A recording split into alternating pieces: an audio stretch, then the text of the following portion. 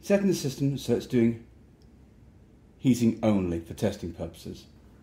So I've got the far end there, click on there, and we're going to take these off schedule and we're going to put them to prohibit for the hot water, and we're going to leave the heating running and then come out, and you'll see that it's now changed up there. I've now got a prohibit sign there, and that's now set for heating. I want to make the system work harder than this, so it's looking at room temperatures most of the time, but I'm going to make it a little bit harder. So click on the menu button, and scroll where it says heating, give it a tick, and I'm going to change that to fixed flow. Get a tick, come back out. I can now set that temperature as high as I want to, so let's set it nice and fairly high at say 55 degrees. So I wanted to go into that and see how effective the heating is being as far as looking at temperatures going.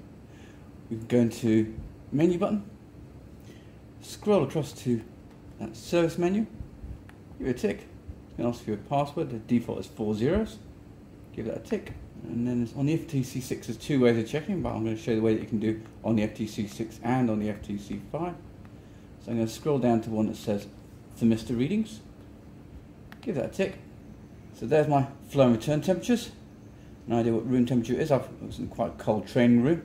You should be seeing around about 5 degrees difference between my flow and return. Now I've got a little bit less now, but I've got quite a small heating circuit due to being in a training room situation. So just to give you a little bit of an insight. So that's one way of doing it. But also what I could do is come out here and we can go up to, and on there you can see it's got set for heating, and we can see how those temperatures are coming through, and it's also showing me what my flow rate's like as well, so that's quite helpful. So there's my flow and return temperatures, and there's my flow rate, which is also very important. If I was on the older version, say the FTC5, I could go into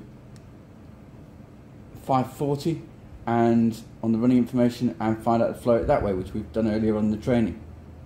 If you're on an older version than that, you could look back at the thermistor readings and just look at that flow and return temperature.